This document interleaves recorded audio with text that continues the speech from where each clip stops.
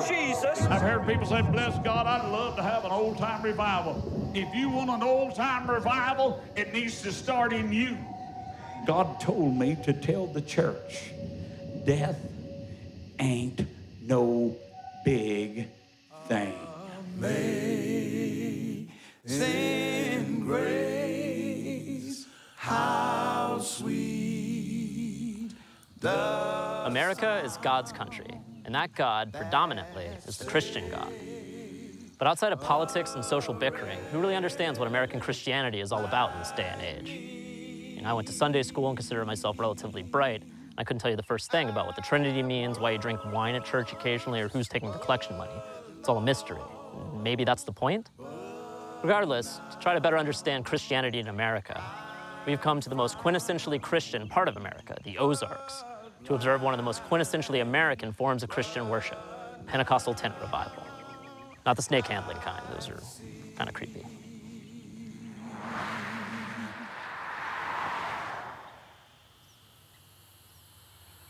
The tent's in that trailer. Okay. I'm just going to back it in behind the tree, and the tent will go in here. Okay. My father, when I was a little boy, he had a 40 by 60 tent. I can remember tents as big as this entire piece of property almost. You know, we could have 22,000 people. You know, can you imagine that? That's a lot of people. That's a lot of people, man. A lot of folks sweating, wasn't they? Join us now in worship under one of the greatest gospel tents in the world as we sing, preach, pray for salvation, and ask God's deliverance for the sick, the crippled, and the oppressed. During the Pentecostal heyday in the 40s and 50s, revival preachers like A.A. Allen and Oral Roberts were crowding tens of thousands of believers under massive circus-style tents. Harvey Perdue started his preaching career during this glut at the age of 12. And while the popularity of the tent revival has abated a little in recent years, his fervor has not. Oh, I was in style, man. The white shoes, the white belt. I got a bow tie, man. You notice that? Looking sharp. His main church these days is an old film theater in Hot Springs, but summertime is tent pitching season for campers and Christians alike. I think people are wanting to come back to basics. The church is not some $22 million, $23 million facility. The church is where Jesus is. Here's the big boy.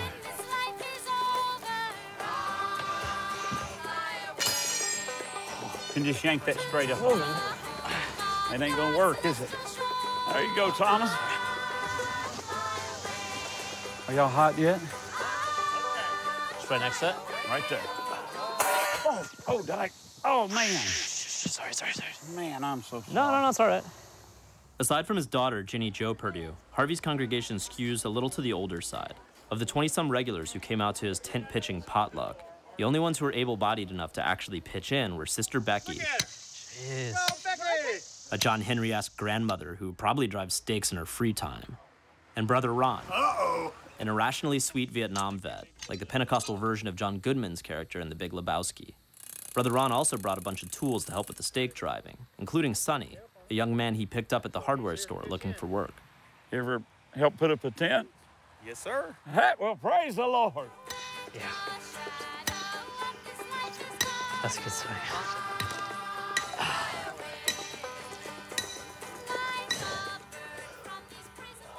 Heat index, I think, today is supposed to be 105, which is basically a fatal fever in the human body.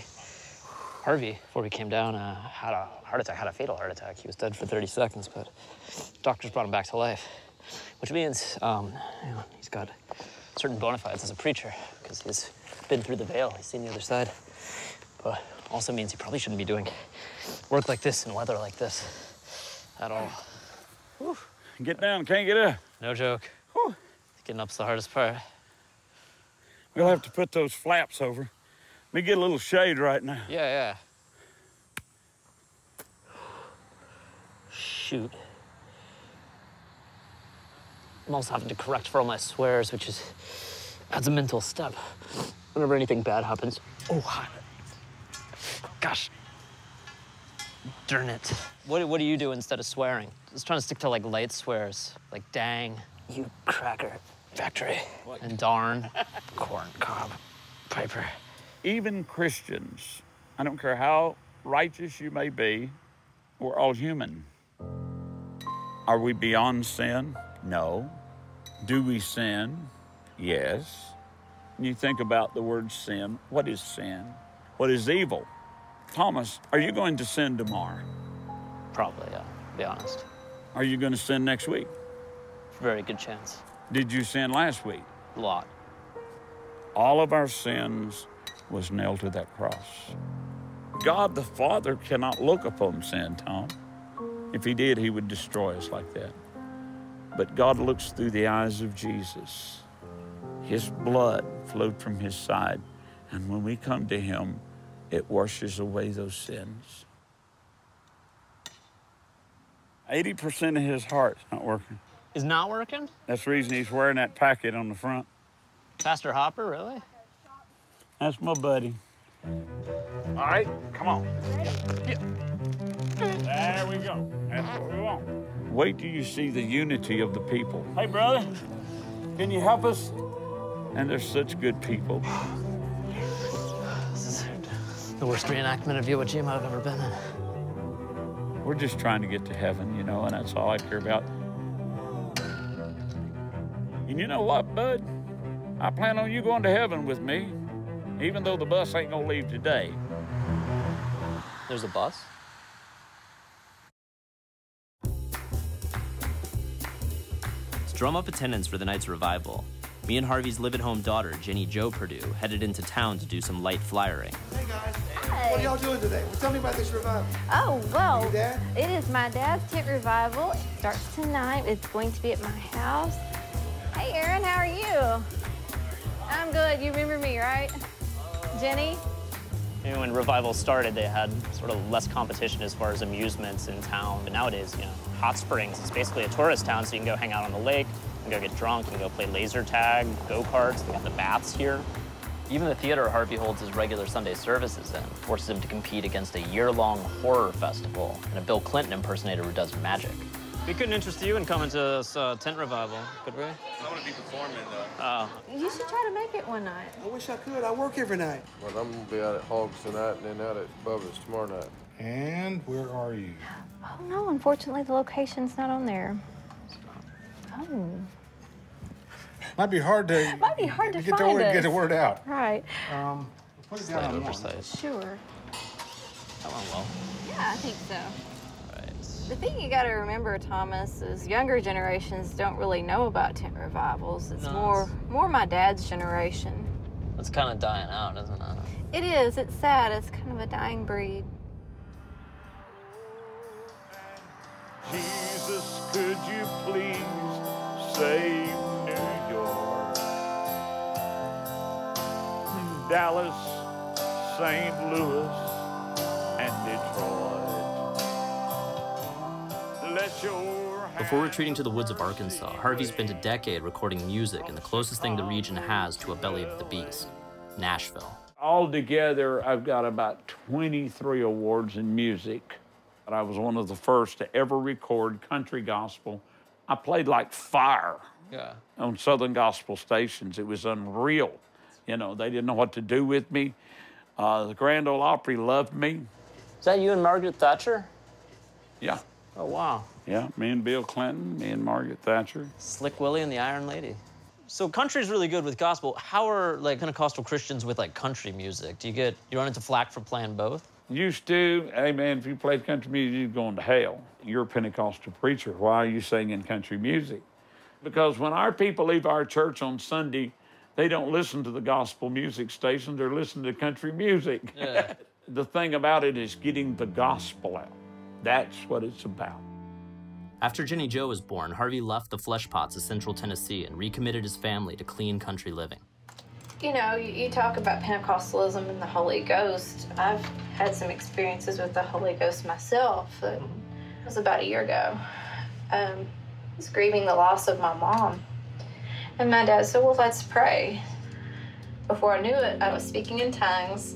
My arms were waving, my legs were going up and down, and then I did this for 45 minutes. Do you feel anything when it's coming on, like, or does it just suddenly you're in the throes? You feel like a warmth, like this uplifting peace, this immense peace. Like there's not another thing in this world but you and God. Just the way you describe it sounds like the greatest drug rush ever, you know?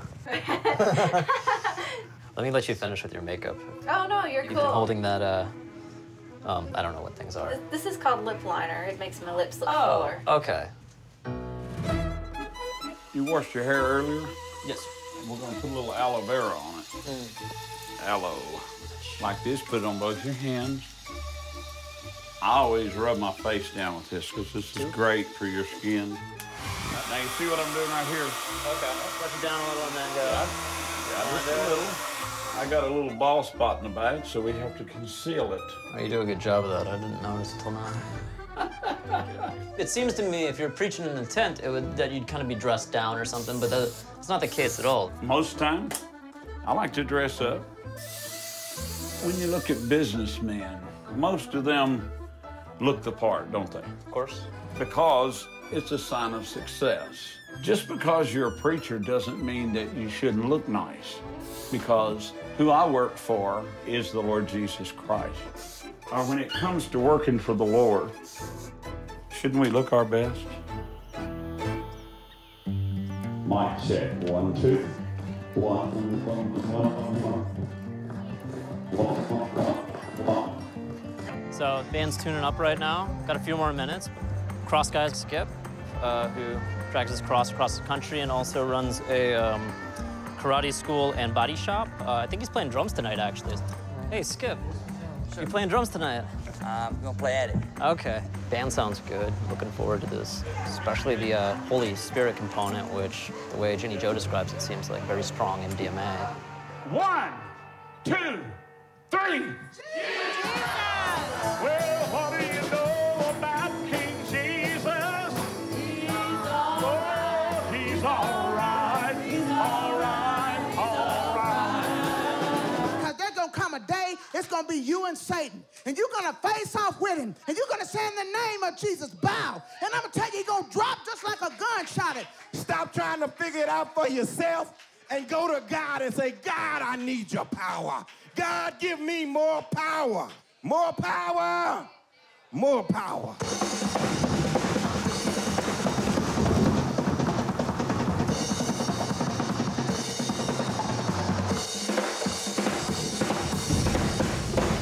God's got something for you, but you got to get out of the boat. He wants you to walk on the water. Do we let ourselves get so clouded with fear and doubt sometimes that we don't recognize the man walking on the water? That's okay. We're fine. Thank you, Jesus. That's what happens when you get saved. You go from the darkness to light. Pentecostalism comes from Methodism, which is what I grew up as. Pretty much the most staid, middle-of-the-road Sunday Christian Protestantism on the market, where the standard Protestant church service hinges on providing congregants enough coffee to keep them awake the full hour. Pentecostal church, the high-octane, super-personal shout-a-thon, tailored to not only keep the audience's attention for hours on end, but to batter them so hard with God's word they end up seizing on the ground in fits of praise. It's like mainlining Jesus. While some Pentecostal preachers were able to turn their revival ministries into lucrative televangelical empires, the vast majority are still out working the tent circuit. There was a man that was brought to the gate of the temple every day. He couldn't walk, and 2 preachers full of the Holy Ghost come walking up to the temple gate, and they looked at him, and Simon Peter said, "Silver and gold have I none." He had to be a Pentecost preacher. He was broke. God wants his church to be filled with the Spirit. He wants us walking in the Spirit. He wants us talking in the Spirit. He wants us to have wisdom and knowledge in the Holy Ghost because he wants to do some signs and wonders. All you got to do is let him have you. And hey, let him have your tongue and watch out. You're going to think you Japanese. Amen. So far, we haven't seen any of the 9 spiritual gifts of Pentecostalism manifest themselves. Those are like the speaking in tongues, falling on the floor, rolling around, healing. Nobody's been healed yet. It's kind of just like open mic Christianity. How many of you have ever seen a miracle Well, look, y'all looking at another one. I've been shot. I've been cut. I've drowned twice. You see that brown Cadillac Escalade there? God gave it to me. Listen. Heaven. How long has it been since you've been in church, brother? Been quite a while. I believe God sent you here to help me put this tent up. We had bags in this tent. Thomas, you know we couldn't hardly get them out. Couldn't do it. And Sonny, I'm going to ask you to pray with me. Would you do that? Do you trust me? Do you trust me? Yes. I want you to pray for each other's needs.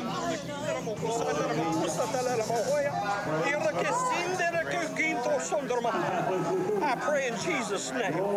In Jesus' name. In Jesus' name. Oh, yes. Strengthen him.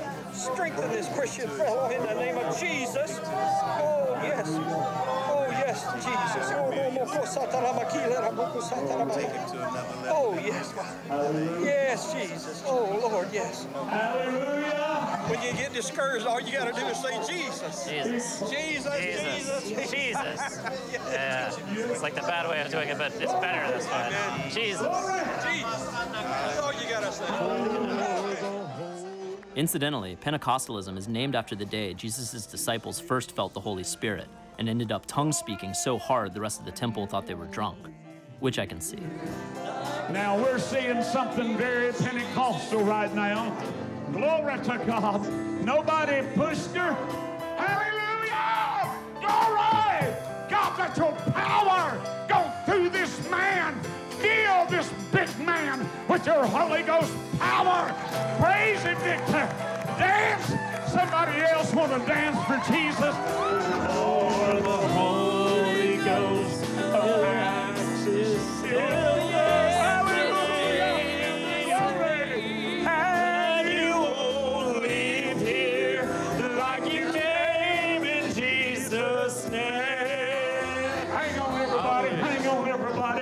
Just let her praise the Lord.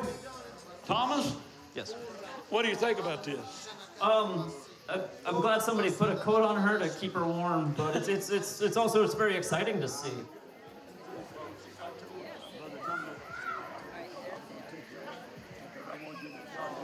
Now let me ask you something. Yeah. Are you in training? For what? Being a preacher? Like, I'm not taking classes. Would you like to speak tomorrow? If it's the kind of thing you think I could do. I believe you could. Okay. Everybody, before you leave tonight, I'm going to tell them, you can't back out. Okay. Everybody, listen to me. Brother Thomas asked if he could preach tomorrow. Yeah, let's hear Thomas. Can y'all say praise the Lord with Thomas? Praise the Lord. Can you say it again? Praise the Lord.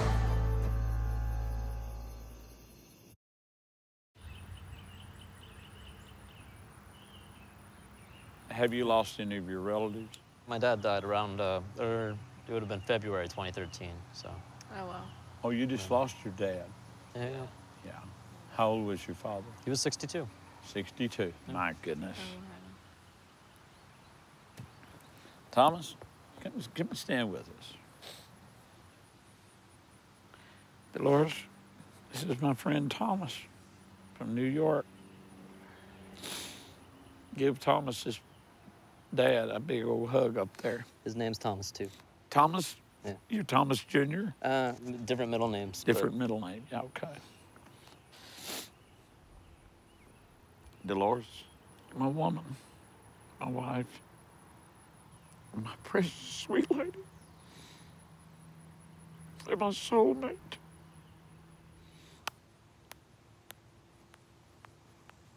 I never come here that I don't give her kisses. No. We see you, baby. I see you.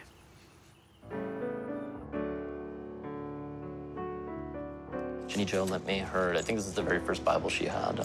It's a real nice little pink one. She was worried I wouldn't like it on account of the feminine qualities, but it's more of a salmon. So my method for my sermon, I kind of just adopted from something Harvey had been preaching about, which was just flipping to the Bible at random. And I opened it like 3 different places that mentioned, like, what was this in the Israelites in the wilderness? So I took that. I don't know if that's just a coincidence or a sign from God, or if there really is a distinction if you're a Pentecostal. It hurt. Could you put your hands together for my brother Thomas from New York? Thank you all. Thank you. It's very pleasant today out here in the country. And this lovely banner behind us about John the Baptist, the voice of one crying in the wilderness. But far and away the most wildernessy of wildernesses. I was very, very fortunate to travel with a French scientist to the Malaysian rainforest. All the plants have big, nasty spikes on them. All the monkeys aren't fun either. They throw things at you, nuts if you're lucky.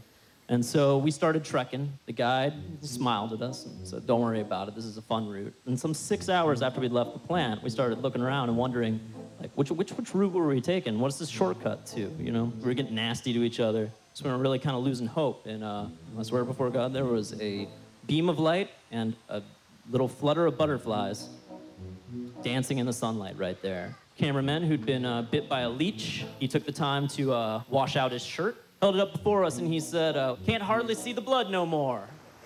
In the book of Exodus, the children of Israel spent 40 years walking in the wilderness. Amen.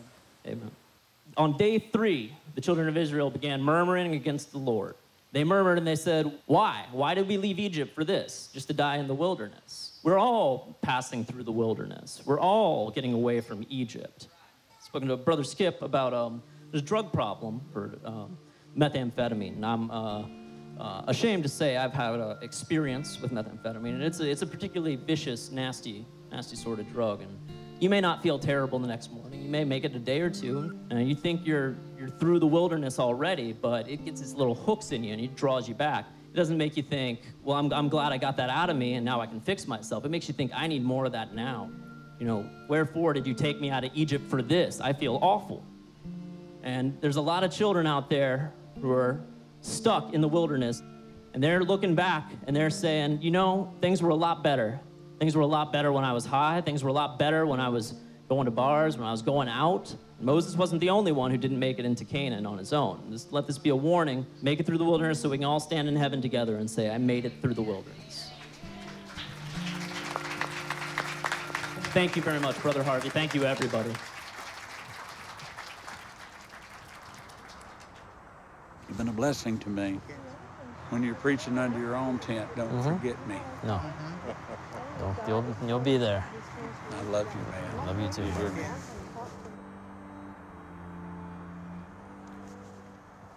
Well, I think that went all right.